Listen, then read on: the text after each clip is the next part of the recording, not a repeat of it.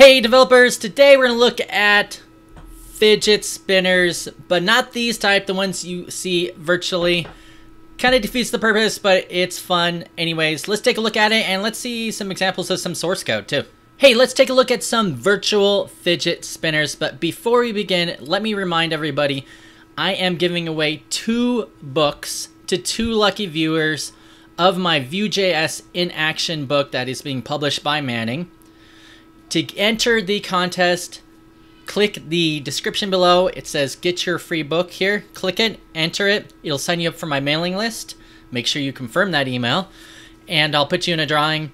I'll be selecting someone next week, 2 lucky someones, just to let you know. And one more little piece of housekeeping. I also put some links below for Udemy. There's some really cheap courses. You can check those out too. So let's take a look here. Here is a couple examples of virtual fidget spinners, if you can believe it or not. So here is one. You can go to ffffidget.com. It's made by Mike Bodge. He actually didn't release the source code on this, but you can kind of see, you spin it, it changes the background color. It's kind of silly. If you go really fast, you kind of just flick your mouse and it'll go super fast, and the background will just pulsate and change color. I kind of took a look here a little bit. All the code is obfuscated, so it's a little bit hard to figure out what everything is. It's all in this bundle.js file, and then his HTML is all obfuscated. Another one, there is a virtual fidget spinner created by Scratch. Someone uploaded this, Blobby Fish 123. If you click on it, it actually plays a song. You can use the left-right button to spin it, hit space to change the colors, different types of fidget spinners. Some not very good at all.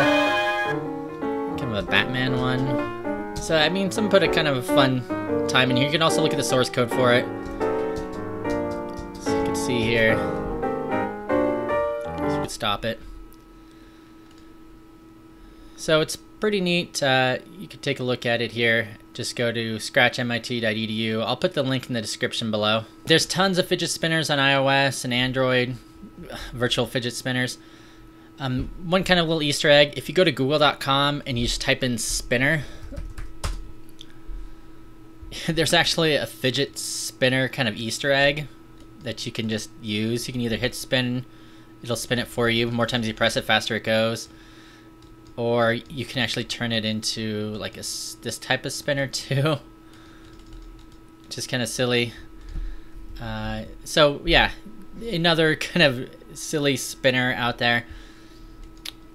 If you go and take a look at GitHub, there's quite a few open source projects that people have just put their fidget spinner project on. So here's one.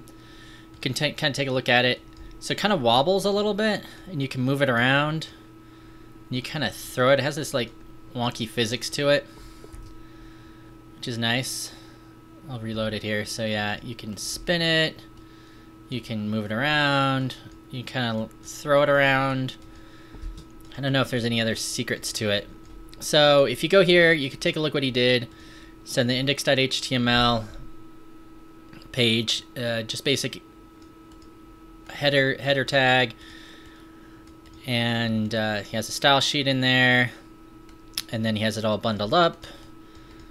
And if you look at the bundle file, the bundle.js, kind of get an idea what he did here. Pretty big. It looks like I think he's not using JavaScript or jQuery, excuse me. I guess he is using, yeah, he's using jQuery. This might be a little bit of what Mike Bodge's website, but you can't, actually you can move it around here too. I wonder if he just used the same source code or similar source code. I don't know. Actually, I'm almost certain now that I look at it, if you look at the bundle.js, the first function's resize me, and the first function here is resize me. So he may have just copied some of this code. I mean, maybe it was unintentional, so I don't know. But it looks like this is the source code for it. And it just kind of explains everything here. I'm not going to go through the source code line by line, but you can get the idea here of what he did. And the only thing different, like this has a little bit more wobble to it than Mike Bodge's. but it looks like they have the same kind of physics. And they also, Mike Bodge's background changes color, and this one doesn't. So there you go. That's one pretty good example of it. If you go to search just Fidget Spinner in GitHub, and there's at least 6 JavaScript ones, but there's tons. People will put up their diagrams for their Arduinos. They have plans to create your own Arduino. Some had iOS. I guess there's Swift code on here. So there's a bunch of different implementations, and you can get a lot of someone did it in Create React app too. I wonder if this works. Let's take a look. So it's a React version. Doesn't look like it's working. At least I don't know how to get it working. But, all right, well, that kind of gives you an idea of how to look at these fidget spinners in a little bit different way.